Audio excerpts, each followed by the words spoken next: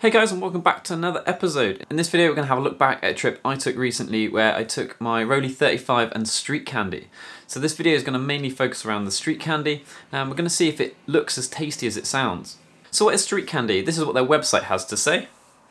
Street candy is a panachromatic black and white film originally used for security and surveillance cameras. It was often used in banks, ATMs, offices and sensible locations before the digital takeover, and they've basically given it a new lease of life and made it a 35mm film. They say it will deliver beautiful contrast while retaining rich details throughout its wide dynamic range. Being a 400 ISO film, it's easy to shoot and forgiving, and becoming a go-to black and white film for film photographers. Comes in 36 exposures, hand-rolled and recycled film canisters. Now the box does look pretty cool and so does the canister, but the downside of having recycled film canisters is the ISO sort of barcode on the side of the canister won't work. They actually cover that up with a sticker so you can't see it. So if you have a sort of point and shoot, that won't work. It won't automatically recognize the ISO. You'll have to manually set it. Not a big deal, especially when I was shooting on the Rollei35. It doesn't read that barcode in anyway and I have to set it manually. So that didn't make much odds to me, but is one to watch out for. Now before we head on to the images, we're going to quickly talk about how I developed the film. So I actually did something called stand developing, or semi-stand. So the way this works is you use a really highly diluted developer. In this case I used Rodinal, and the ratio is something like 100:1, so you use 1 ml of Rodinal for 100 ml of water. You basically develop over a very long period of time, and the idea is that it exhausts all of the developer. Now why did I do this? So there's a few different reasons for stand development. One is it's really easy, and it's really easy and convenient to do. You don't have to watch your film, you don't have to sit there inverting it every minute. So if you're lazy, it's good for that. Now, due to the way it works, it can also give you a little bit more dynamic range and a little bit less contrast. So knowing this was a contrasty film, I decided that having sort of a bit less contrast was more my style anyway. And Rodinal is a developer that is really good for sharpness, but the caveat to that is you get a lot of grain detail. Being a 400 ISO film, I already knew it was going to be quite grainy, so doing stand development with Rodinal helps kind of counter that a little bit, so you kind of get a bit of a better mix between sharp grain and sharp images. And another reason for doing it is just because I like experimenting. So I've never done stand developing before, and I thought, why not, let's give it a go. After all, that is half the fun with film photography for me. It's having a bit of an experiment even when it comes to the developing. Now after the developing, you then have to use a fixer, and I had a bit of an odd problem with the fixer. So normally I use the fixer for something like 4 or 5 minutes, inverting every 30 seconds. And that literally didn't work for this film. I took the film out after washing it and it was still very sort of milky and murky in colour. So I ended up developing it again for another 5 minutes, and then it came out okay. So that might be one to watch. It seems to take an awful lot longer to fix than normal films. I've been using Ilford Rapid Fixer, and I think it should have taken the 4 or 5 minutes that I tried. Can't really overfix images, so if you are developing this film yourself, I'd recommend that you just fix for a little bit longer than you normally would, and hopefully you'll get good negatives. Now one of the downsides I found with this film, having processed and scanned this myself, is the film is very curly. So when I dry the film, I hang it from the ceiling with a peg on the bottom to like stretch it out when it dries. It still came out curly. I pressed it between books for 24 hours, so I got some big heavy books and put it in between them. It was still curly, which meant scanning it was a bit of a pain. I've never really experienced that before with a film. Normally when I'm using things like HP5, I've never had an issue with curly film, but this was very curly. I also had some odd development marks that you might be able to see in some of the images. Again, not sure if that was me and my developing, or whether that's something to do with how they sort of reprocessed this film. So that's enough of the boring development talk. Let's move on to some of the images now. So as I said earlier, I did use the Rollei35 for this, so I took the film and loaded it in. And now initially the plan with this was to shoot it at night. I went out for a meal with some of my friends, so I took some images. The plan was to push it a couple stops. I then had a few drinks and forgot about taking photos. So I only took a handful of photos, and here are some of them images.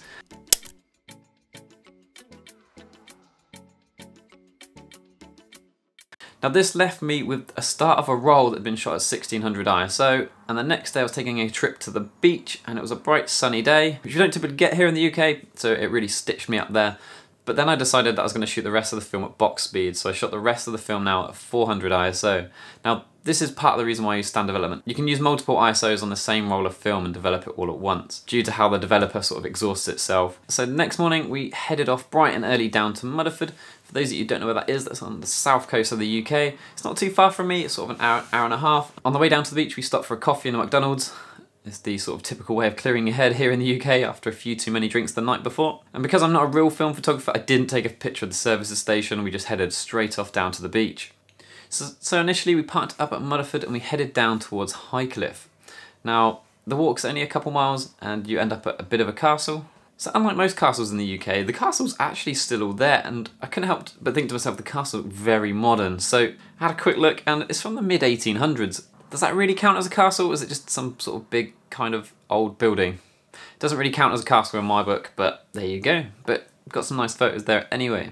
From there we headed back down to the beach, and the good thing about this end of the beach is it's dog friendly, and I'm 100% okay with that.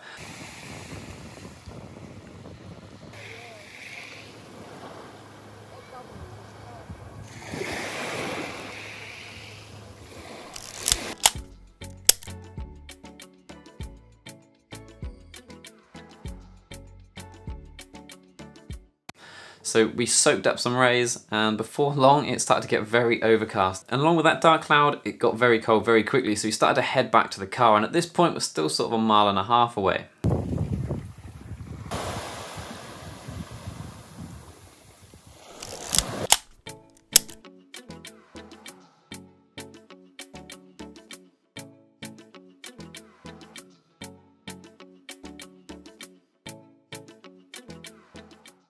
Now, I'm not sure if it's like this in other countries, but there's 2 rules when you go to the beach. You must have fish and chips and ice cream. If you don't have either of them and you don't post them on Instagram, did you really go? So we quickly stopped off to get some fish and chips, and it was far from quick.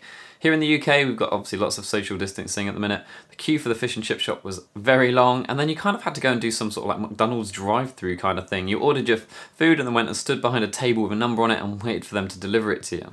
We sat down for that fish and chips and the heavens opened. So we quickly rushed back to the car and finished the fish and chips. At this point I only had a few shots left, so we quickly hopped back out the car once the weather cheered up and took the final few shots around the quay down in Mudderford.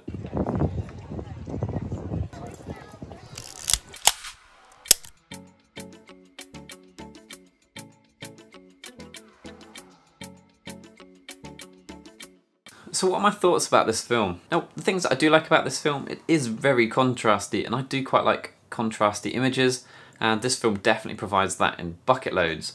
The film though is very, very grainy, and I didn't help that by developing in road and all, but the film, you can definitely see the grain in it. Now, grain is very subjective. From my personal point of view, I'd rather not have too much grain in images. I don't like it when the grain becomes overpowering, and I think in some of these images the grain stands out far too much for my liking. In terms of the developing and scanning, like I said earlier, the developing was a bit of a pain. It took twice as long to fix as I was expecting it to. From a scanning point of view, the film was so curly, and even now, a week later when I'm shooting this, I've just checked and the film is still very curly now. Now, would I buy this film again? My biggest problem with this is from a cost point of view. Street Candy here in the UK costs about £8 or £9, whereas Ilford HP5 costs £4 or £5. And I can't help but think that generally, in most cases, Ilford is the better film. It develops better, it gives me more pleasing images, the grain's in a little bit more under control. So from that perspective, I can't see why I would buy Street Candy and not Ilford. But if you really like contrasty and grainy images, then I definitely recommend you give it a go. So I plan on continuing this more like reflective format where I kind of shoot some film and then talk about it after the case. If you've enjoyed this video, please don't forget to like and subscribe. There's plenty more of this coming. We're off to St. Ives for a few days in a couple of weeks' time, and I'm definitely going to be shooting that. And I've got some interesting films to use whilst I'm there. So guys, thank you for watching. Cheers!